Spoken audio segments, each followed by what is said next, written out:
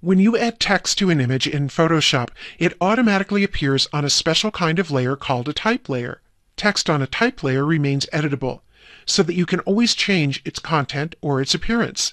And it has smooth edges when printed, even if you make the text a lot bigger. In this video, we'll practice adding text to an image. You can use this image from the downloadable practice files for this tutorial, or an image of your own. The tool you'll use most often to create text is the horizontal type tool. You can select it here in the Tools panel. Then go up to the Options bar and click on the Font menu. Here you'll see a list of fonts that you can scroll through to choose one you like. The list shows you a preview of what each font looks like. Or if you know the font that you want, you can just type it here in the font field. I'll type Georgia. And Photoshop shows you all available styles of that font. I'll choose Georgia Bold. If you don't have this font, choose a font of your own. Next, let's set the font size. This menu shows you the font size in points by default. By the way, the default size is very small on a large image like this. If you ever enter type and you can't see it, that's probably why. So just try again with a larger font size. Here you can type in a font size if you know it, or you can click this arrow and choose a font size from the drop-down menu. I'll choose a large font size. Let's use white for the text we're going to enter. To set the font color, go up to the Options bar and click the Font Color field. That opens the color picker, which we covered in an earlier tutorial in this series. To select white here, go to the large field on the left and click on white, and then click OK. If you want to type uppercase letters, as I do, press the Caps Lock key on your keyboard.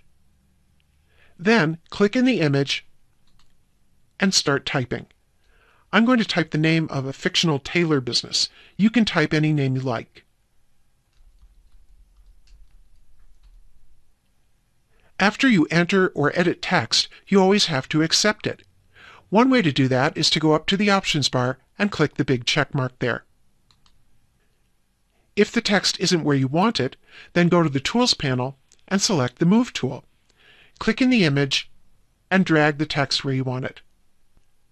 Now take a look at the Layers panel.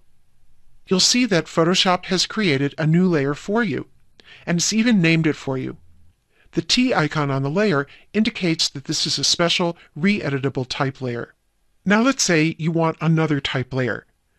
Using multiple type layers will let you work with and position each one separately, just like regular layers. So let's go back to the Tools panel and select the horizontal type tool again. Then move into the image and hold down the Shift key as you click to start a new type layer. That assures that the new text will end up on its own layer rather than tacked on to the end of the first layer, which can happen if you start making one type layer too close to another. Let's choose some different options for this type layer. I'll go up to the Font menu, and this time I'm going to choose a different font and a smaller font size. And then I'll start typing. You can type what you like. At the end of the first line, I'm going to press the Return or the Enter key on the keyboard to add another line of type on the same type layer. When you're finished typing, go up to the Options bar and click the big check mark. As long as you still have the type layer selected in the Layers panel, and you still have the horizontal type tool selected in the Tools panel, you can change the options for this type layer. For example, if I want the two lines of type on this layer to be center aligned, here in the Options bar, I'll click the Center Align icon. Then select the Move tool in the Tools panel and click on the new text and drag it where you want it. And now there's another type layer over in the Layers panel. When you're finished, go to the File menu and choose Save As. In the Save As dialog box, it's important to save in the Photoshop format and to leave Layers checked in order to retain your editable type layers in this working version of the file. If you need a copy to share, you can save another copy as a JPEG, but the JPEG won't retain your type layers. So those are the basics of creating text. Stay tuned for the next video where we'll see how to edit text. One of the great things about type layers is that they remain editable, and that's true even after you've saved and closed and reopened a document, as long as you saved it in a format that retains layers, like the Photoshop format. In this video, we'll look at some ways to edit type layers. If you're following along, you can use this image from the practice files for this tutorial, or an image of your own that has type layers. If you want to change all of the text on a type layer the same way, then here's what to do.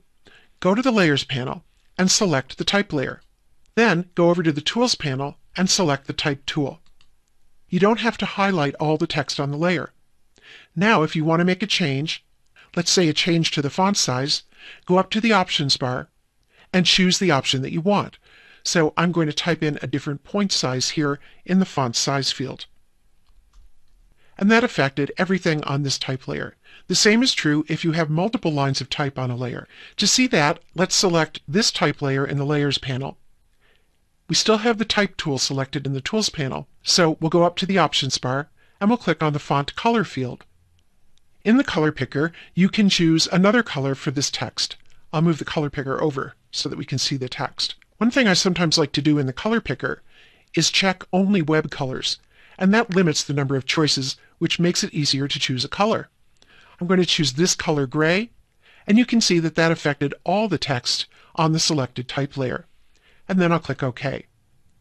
Now let's say that I've clicked on a regular layer and I'm doing some other work in this image, and then I decide that I want to change just one of the words on this layer.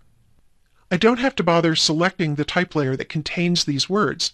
All I have to do is select the Type tool in the Tools panel, and then come into the image and click and drag over the portion of that text that I want to change, and that automatically selects the correct type layer in the Layers panel.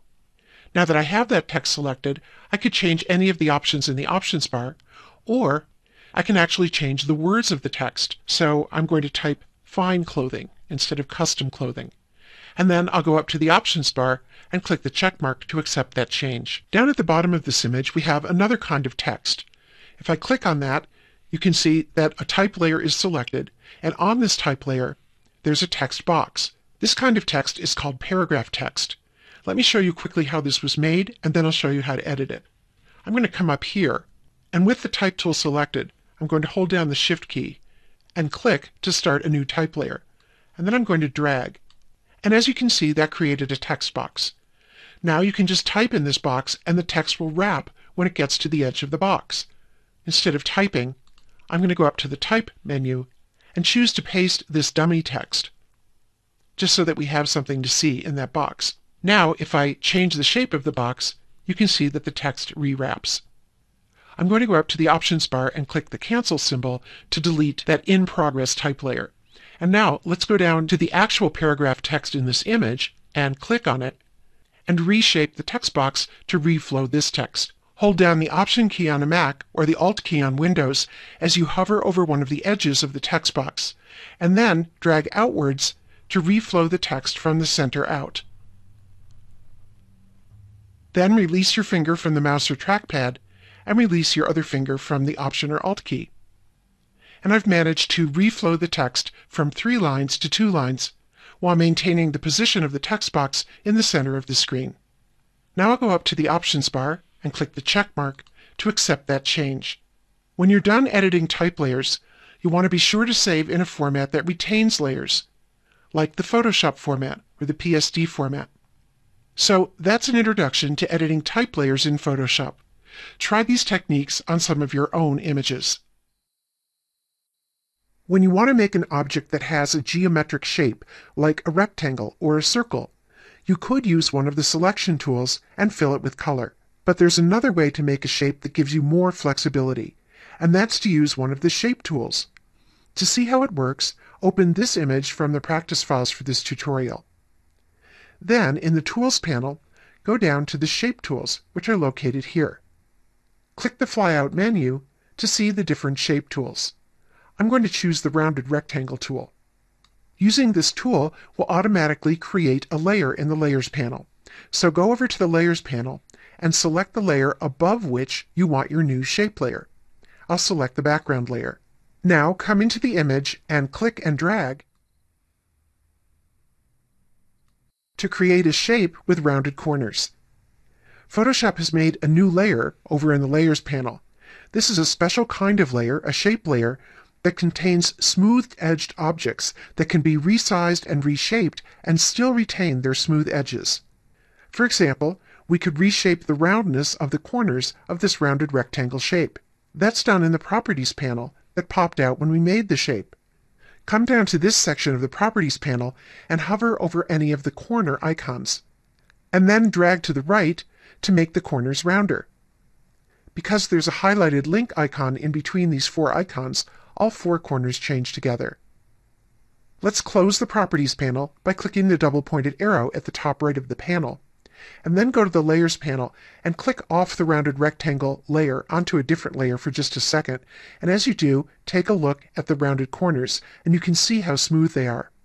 Let's click back on the rounded rectangle layer again to see that we can also change the size of the entire shape and still retain the smooth edges.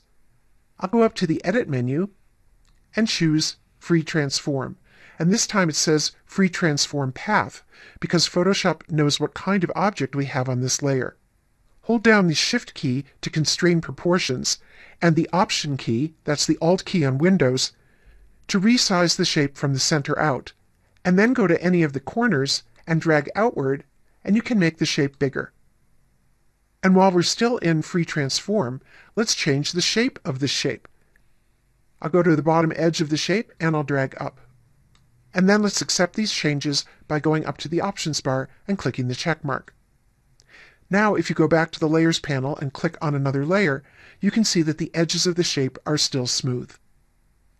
Let's click on the rounded rectangle layer one more time to move the shape into place. I'll go to the Tools panel and I'll get the Move tool, and then I'll click and drag the shape using the pink Smart Guides that appear to align it to the other elements in the image. One of my favorite things about shape layers is the way that you can change the color of a shape layer on the fly. Go over to the Layers panel and double-click on the thumbnail on the rounded rectangle layer.